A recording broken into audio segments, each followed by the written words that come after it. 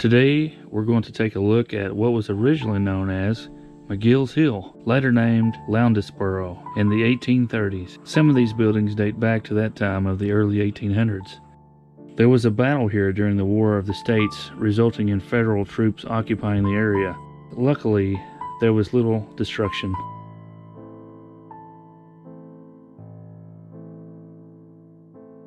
Unfortunately, in 1927, a fire destroyed the business section of the town. The Dixonia plantation was another victim of fire on two separate occasions, being burned down in 1939 and later replaced by a steel and concrete replica in 1940. It too burned down in 1964. The Christian Methodist Episcopal Church was built in 1833. It houses the dome from Alabama's first state capitol. Today, many buildings have survived and have been beautifully restored.